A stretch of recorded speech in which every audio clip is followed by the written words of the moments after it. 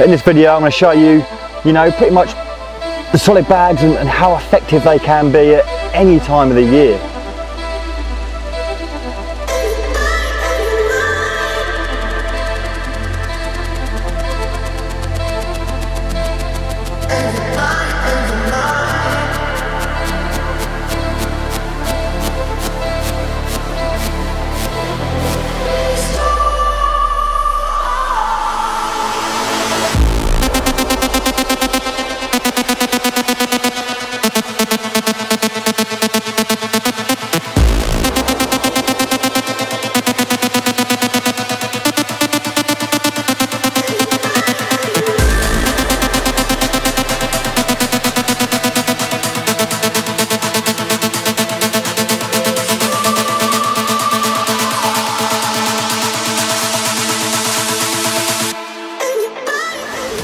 Now you join me on Turner's Lake at the Norton Disney complex. Now in here holds many carp around the 900 mark. So yeah, plenty of carp to go at and plenty of biggers. They probably go close at this time of the year to mid 40s. I had one a few weeks ago, one of the big girls at 39 pounds. So it'd be lovely to see if we can top that.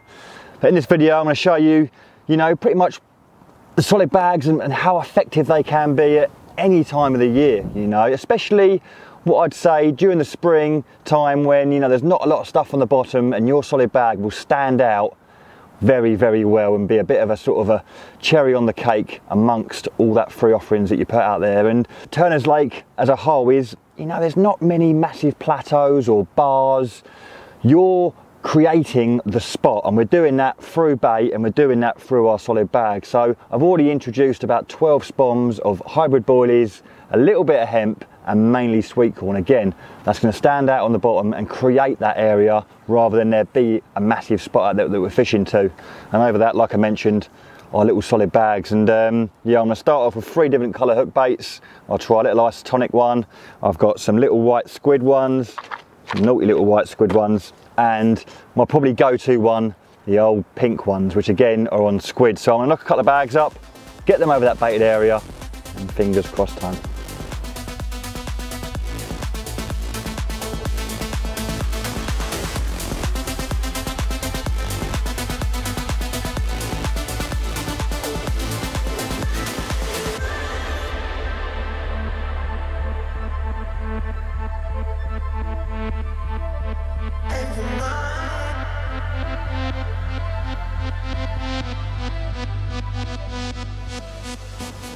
As you can probably see, we've got a horrible crosswind, and casting solid bags out in a crosswind is painful because you're going to get an extent of bow in your line, and when you're trying to mend that bow, that is when you're going to possibly every time move that lead. When you move that lead out of that solid bag, you're not fishing a solid bag, you're fishing a single hook bait. You can easily pull your hook into some weed, you can easily blunt it, but more importantly, you're not fishing that little pile of bait around your hook bait.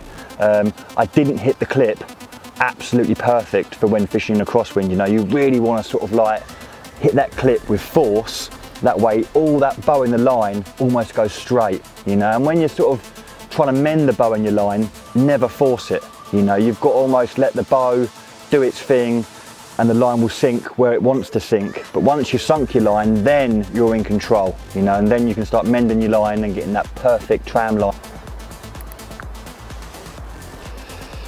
Waiting for my opportunity with the wind, all that gusty wind is going to put more bow into the line. You'll notice, we're trained to sort of, when you're feeling the lead down, to bring the rod back up and feel it down. But the more line I've got in the air, the more bow I'm also going to get in my line. So instead of hitting the clip with my rod in the air, I'm going to hit the clip with my rod tip very close to the water, getting all that sort of line sort of, on the water surface rather than in the air floating around in this horrible crosswind. So let's put practice into perfect, eh? Probably crack off now. That feels nice. Nice. Much better, much better. All that bow is at the line. Feel that lead down. Now we're fishing. Now we're fishing. So really hit that clip hard, that bag probably weighs, I've got a 3.5 ounce lead in it, a good 1.5 ounces of pellet probably, so 5 ounces. So when you hit the clip, it doesn't bounce back, it sort of really pulls that line nice and straight. Line lay is super important, especially when you've got 3 on a spot. Now the videographer just pointed out, how comes your bags are, you know, fairly small? And they are, I guess. You know, this is a small bag and I'm only filling it up halfway, and the reason for it, I want to catch them, not feed them, you know. And you know, let's put this into context. If I was fishing a meshy bag, which I do like a meshy bag at times, I wouldn't use a meshy bag the size of a cricket ball. You know, again, I want a nice little small one. And again with this, you know, the more pellet around the hook bait, you know, the more chance they've got of nicking a mouthful of pellet, doing the off, and maybe not coming back again. So if I can get the smallest bag possible, you know, to the point where it's like a mouthful, 2 mouthfuls, I've got a very good chance of catching that carp rather than eating my freebies and doing the off. So yeah, that's the main reason for using half a small bag as such. And they cast extremely effectively as well. And you probably noticed I've whittled down one of my pastel barrel wafters. These are, when I say drenched, I mean drenched in squid goo. Love the goo, as you can probably tell. It's on almost every single hook bait that I put in a solid bag, even my fake corn as well. I put little bits of goo in it. But yeah, why do I whittle them down? Just, why not? You know, there's no scientific proof that, you know, they're not going to come along and eat that one there more than they will my whittle down one. So it's just something I've always done, and yeah, and always will do. But it doesn't get me any extra bites. It's just something I do, I guess. Creature of habit. Creature of habit, yeah. It's just one day I'll get lazy and just put one on and get a bite and probably never whittle them down again. But it's the important factor to take out that is, you know, the small hook baits. You know, I'm feeding very small pellet. Sometimes I've got some lovely ones I'll show you later on, some real match the hatch, so real brown or sort of like real off brown hook baits, and whittle them down to sort of 8 mil. And you know, you're trying to imitate as best possible the pellet or the feed you're feeding. You know, I've got whole boilies and corn in my mix. Sometimes I'll just fish a single grain of corn. Use that a lot in solid bags. Be on this occasion, I fancy a couple of wafters on the bottom, and that is my go-to rig once I've got a little hair stop in place.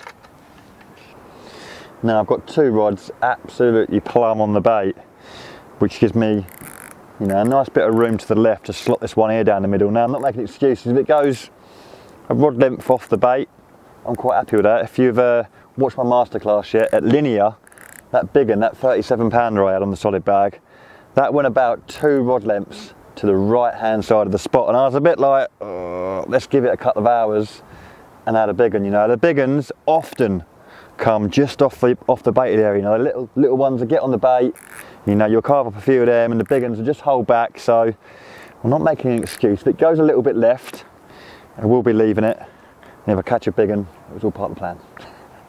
Let's get it out of there. The wind's just nice now.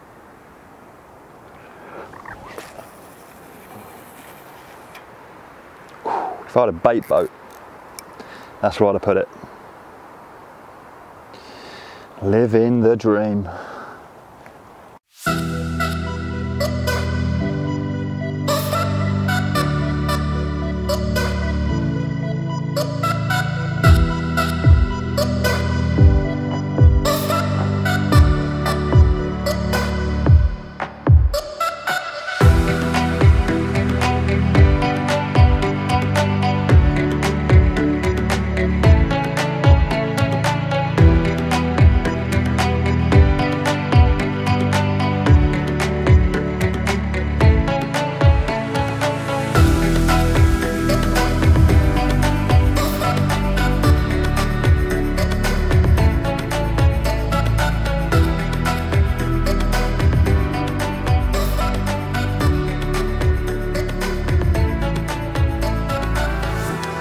Right, my first time unravelling a ClubCarp box.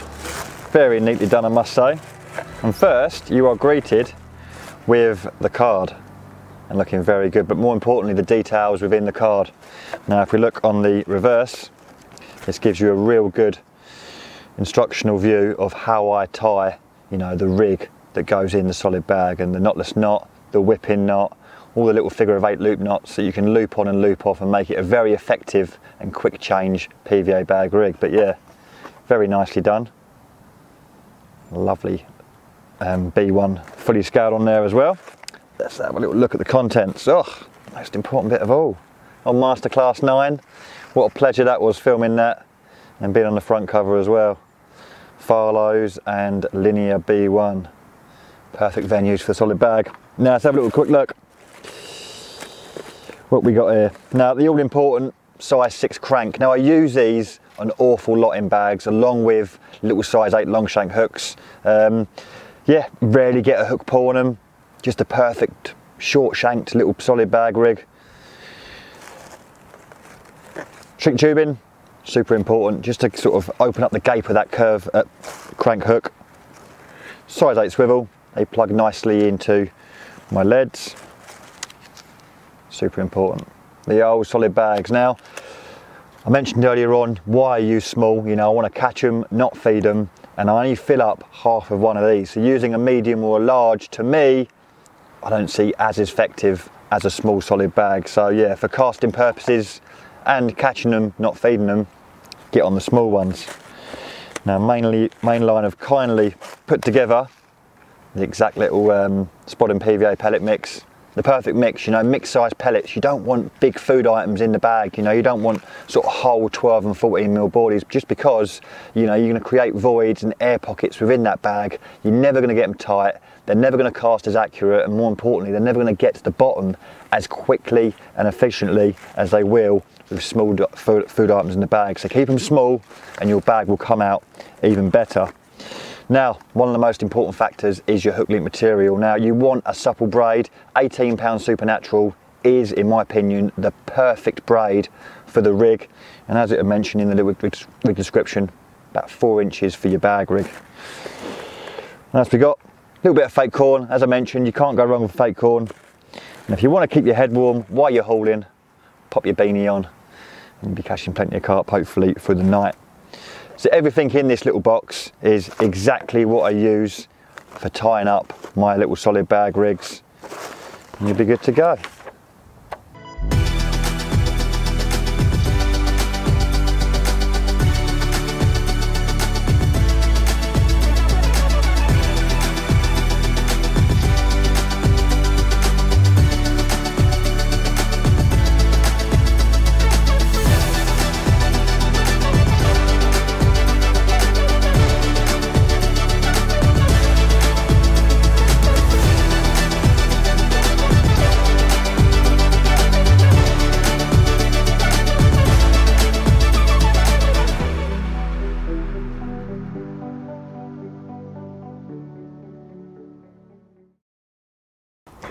Well, good morning.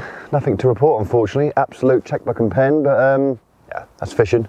We'll soon get over it and go and find them elsewhere. The beauty of Norton Disney is, you know, there's 5 lakes here, and they're all absolutely rammed with carp. But this one here at the minute doesn't seem to want to play ball. You know, there's literally no other anglers on here at the minute. Not a single other angler. So, you know, that never helps. You need anglers to push the fish around, and they're probably just backed off me a little bit. But I'm not gonna make excuses when I go and find them elsewhere. And you know, there's plenty of carp and hodgets. I'm sure we can go and catch several today, but the fishing billies are special carp. And you know, it's been fishing well.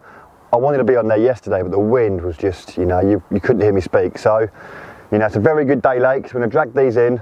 The gates open at 8 o'clock. We can get round there, get some rods out, and I reckon there's a very, very good chance. But here, just feels a bit stale today. A few more anglers on it, a few more leads pushing them around. You know, we might have a chance. But yeah, we'll get on the barrow and go and catch them, eh?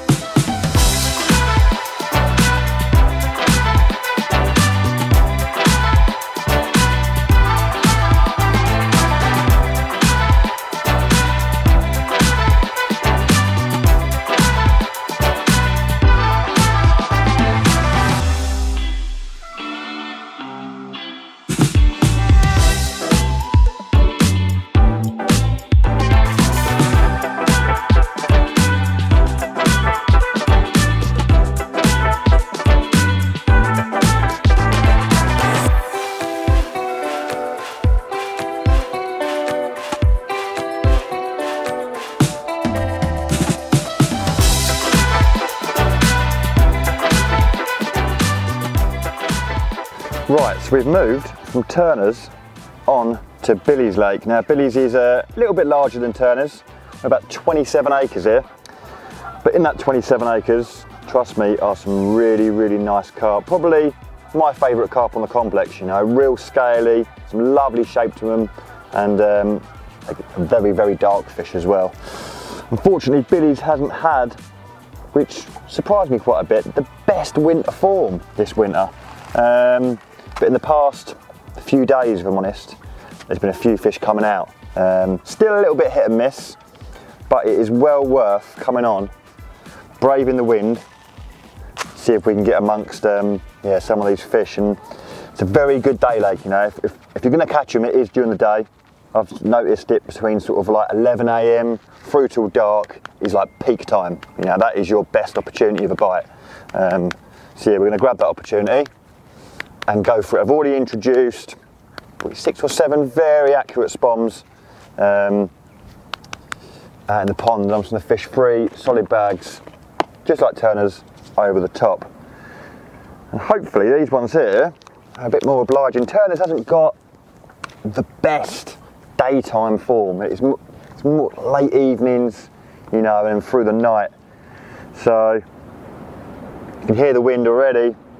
She is howling, which can make fishing on Billy's extremely hard, and that's one of the reasons why I've come over to this swim here, because now the wind's in the back of me, so it's not going to affect me. So hopefully we can get 3 rods absolutely plumb out there, and hopefully we can get amongst some of these lovely dark scaly fish that I keep talking about. Cool, that wind really is getting up today. She's a nice bag, that one. Let's get her out there.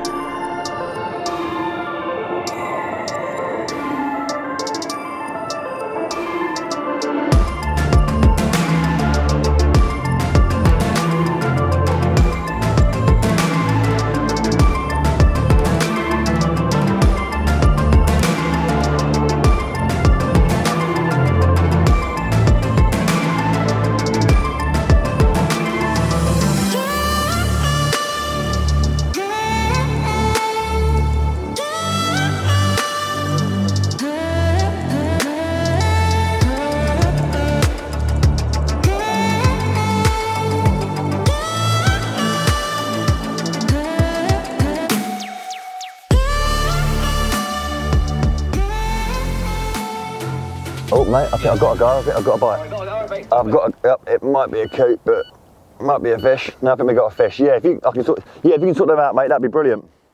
Sweet, okay mate, I'll leave you in peace. No worries, buddy. Bye. Take it easy, mate. And you, mate, bye. Bye. Ah, it's all going off.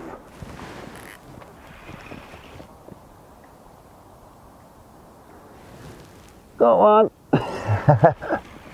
Go fishing, they said. The weather is absolutely brutal, but I did say there might be an opportunity today, and we've definitely got ourselves one. Solid bags, you can get them on the money. There's definitely bites to be had, and it's been graft. Bloody hard work this morning.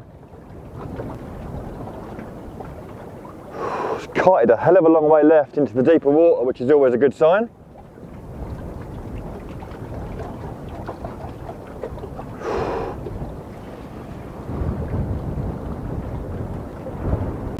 This weather is mental. To be fair, I actually live for moments like this. Is like, brings me back to childhood memories at Horseshoe, just getting smashed by big storms. Yeah, man. Hard work, but good fun.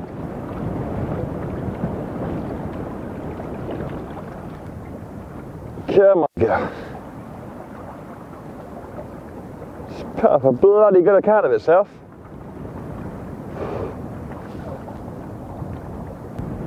Absolute savage weather. It's changed from a southwesterly to a northwesterly in a space of about a minute. This is madness.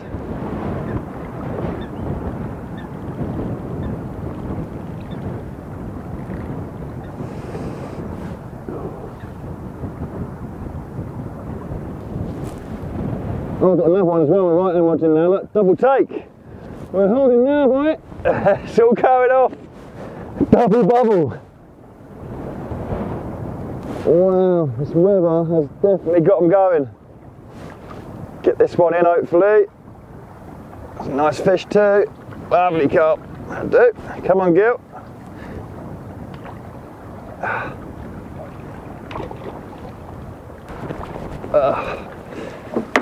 We've got one more now. It's all going off. Let's get this one here.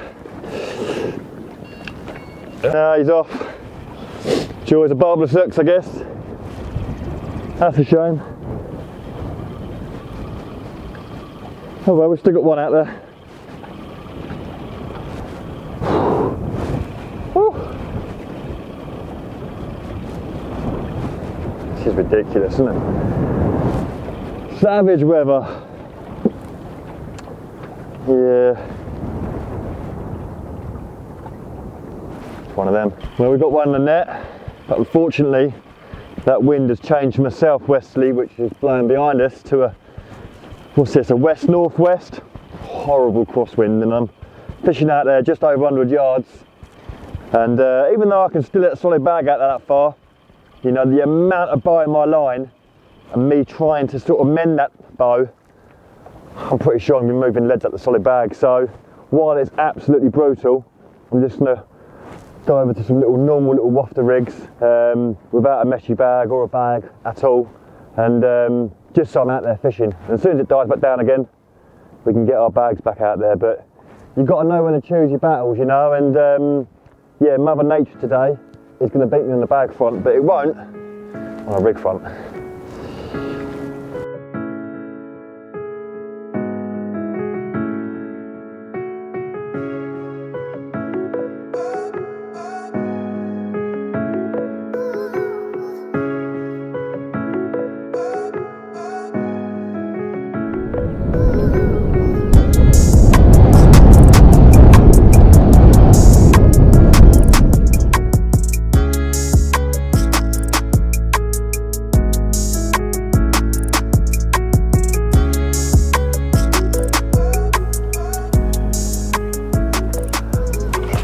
Right then, little update. So yeah, George had to nip back to Turner's Lake to grab a little bit more kit, and while he was gone, I managed to nick another one, which was nice, and then managed to lose one, which is not so nice. So yeah, that's all part of the fun, I guess. But yeah, getting solid bags out in this weather is just going to frustrate the hell out of me. So I'm going to put on little rigs and get back out there super accurate.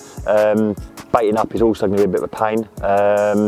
So yeah, the next couple of hours might be a little bit of a lull spell, you know, because I've got no bait out there. I'm not fishing how I want to fish, but I am fishing. But the weather's going to change, you know. This evening, come about 6 o'clock, it's going to swing back round to a southwesterly, which makes my life a lot easier. I can get bags back out there perfectly, and I can accurately bait over the top as well.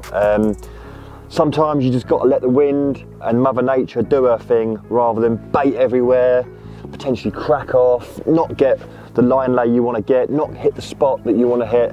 You know, sometimes you just got to sit back and go, fair enough, you can have a couple of hours at me, but then when it is my time again, I reckon about 5 o'clock, I'm going to get another load more bait out there, I'm going to get them solid bags back out there, and tonight, I reckon it'll go off. Well, they couldn't have gone too much better. Having to hit the clips super hard, you know, to take all that bow out the line. but they are absolutely on the money, to be fair to them. I wish I had a little bit of bait. I will try and get some bait out there in a minute, but I do like to fish super accurate. And oh mate, look at that. She's beautiful. Yeah, we're fishing, and we're fishing decent, so that's good. That's nice. I'll cut the fish to have a look at. And then yeah, hopefully the wind will die and we can really get our teeth into it.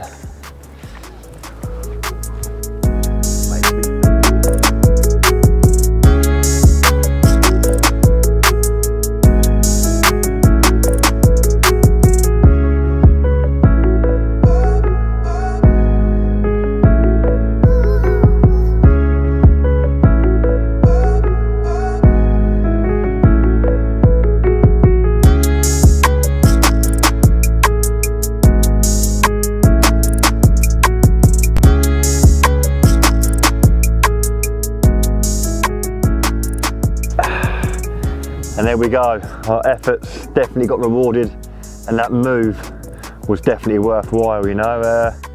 I sort of get a sick feeling when I know I'm sort of on them, and when I'm not, I didn't feel like I was fishing this morning. So yeah, the quick move, and we've got two lovely fish to show you, this being the first one, and a nice 20-pounder. I'm not going to tell you the exact weight just yet, because we're running a little competition.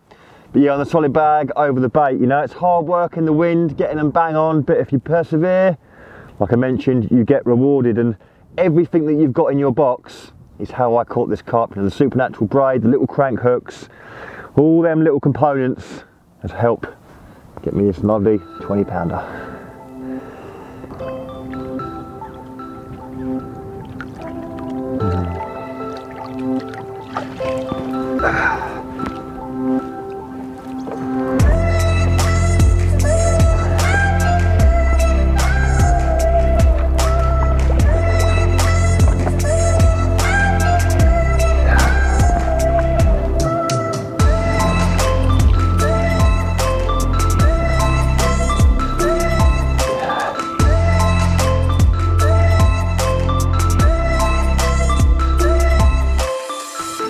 Well, fish number two, again on the old solid bags, but unfortunately that wind got up, didn't it, and put a halt to them, so I've had to go to normal little fishing rigs, and I've not had a bite since. It just goes to show you how effective the old solid bag can be.